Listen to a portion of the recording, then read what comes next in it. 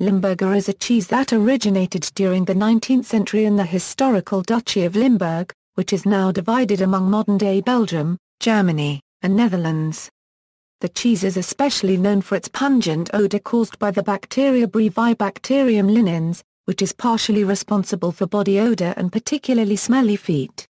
Manufacture: today, most Limburger is produced in Germany, but Herve cheese is a type of Limburger cheese still produced in the land of Herve, in the territory of the old Duchy of Limburg.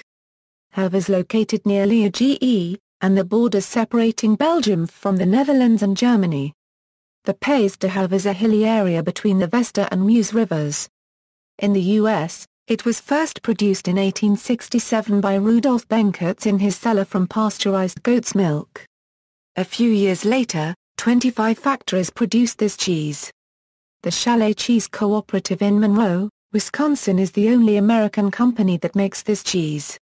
It is also manufactured in Canada, where it is a German-Canadian cultural marker, by the Oak Grove Cheese Company in New Hamburg, Ontario. Description: in its first month, the cheese is firmer and more crumbly, similar to the texture of feta cheese. After about 6 weeks, the cheese becomes softer along the edges but is still firm on the inside and can be described as salty and chalky. After 2 months of its life, it is mostly creamy and much smoother. Once it reaches 3 months, the cheese produces its notorious smell because of the bacterium used to ferment Limburger cheese and many other smear-ripened cheeses. This is Brevibacterium linens, the same one found on human skin that is partially responsible for body odor and particularly foot odor. Uses: one of the most traditional forms of eating Limburger is the Limburger sandwich. After 3 months, when the cheese has ripened, it becomes spreadable. The cheese is often spread thick on firm-textured 100% rye bread, with a large, thick slice of onion, and is typically served with strong black coffee or lager beer. Alternatively, for heartier eaters, chunks or slices of the cheese up to 1.5 centimeters thick can be cut off the block and placed in the sandwich.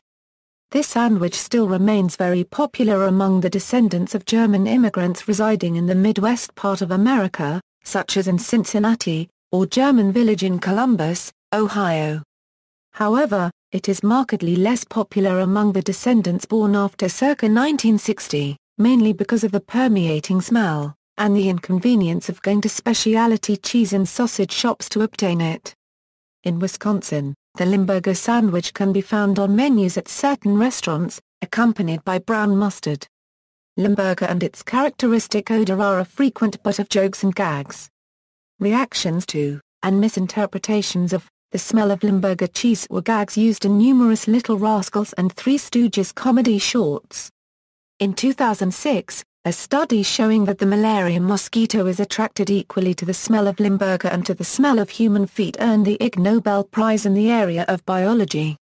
The results of the study were published in the medical journal The Lancet on November 9, 1996.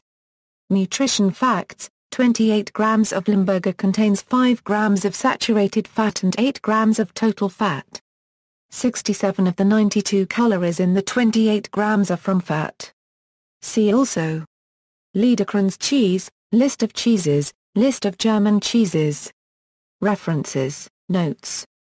External links, media related to Limburger cheese at Wikimedia Commons, TED Talk about cheese, dogs and a pill to kill mosquitoes and end malaria at TEDx Maastricht, April 2012.